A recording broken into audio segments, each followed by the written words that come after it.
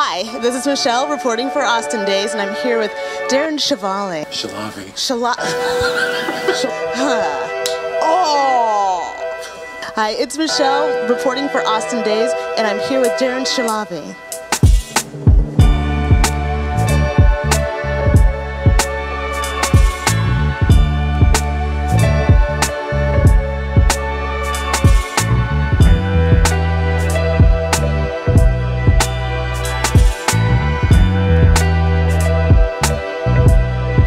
Yo, I've been trying to duck and hide, I didn't want to write this verse. Been nearly 2 years since we cried in church. Nearly 2 years. Every time I tried picking up the pen to write, it's just bringing me to tears and taking me to places that I didn't want to visit.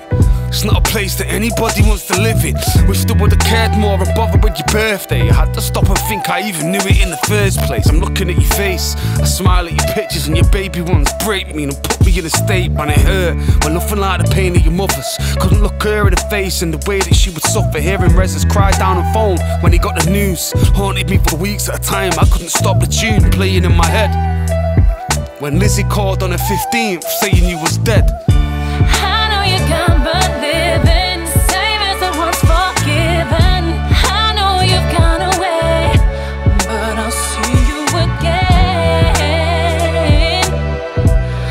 I'll see you again.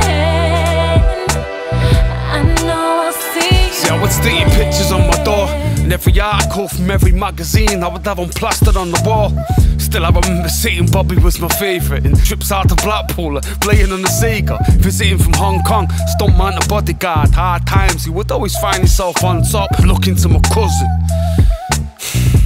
the one I always wanted for a brother, and jealous that Bobby and Lizzie could say they were, but you treated me the same. I couldn't even find the words, that was so proud, but found it hard to show affection, hard to show emotion, scarred from rejection, from growing up the way he did. He told me about his broken wings. Bobby tried crying when you died, he said to hold it in. I know you're gone, I know you're still alive, and one day I'll see you on the other side. I know you're gone but living, same as the ones forgiven. I know you've gone away, but I'll see you again. I'll see you again. I know I'll see you again. The kid that made it to Hollywood from Stockport. In amazement, I'd watch you in top form on the screen with Jean-Claude and Donnie Yen. Ip man, pound the flesh, seeing your body hench. You was a kid writing letters to Van Damme. You would do the splits, I would show you my handstand. Years later, you'd be in the remake of Kickboxer. Sometimes I'm looking on your Facebook to inbox you. From being a young kid on the telly, now I'm just watching you on the celly. You're living in the stars, and giving him your heart was the best thing you could have done when you were sitting in my car. So I know you're in a better home, but it's never easy letting go. One day I'll see you with a savior, and say goodbye, to see you later.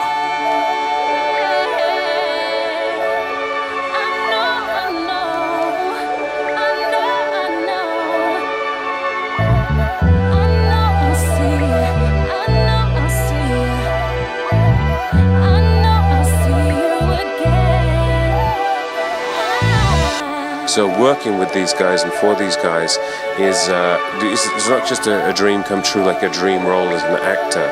It's more than that. You know, it's kind of it's a realization of a dream, but also it makes me feel like, yes, I'm on the right path. I'm doing okay and all that kind of stuff. You know, Doing the thing that you were meant to do. So I guess I hope so. I hope so.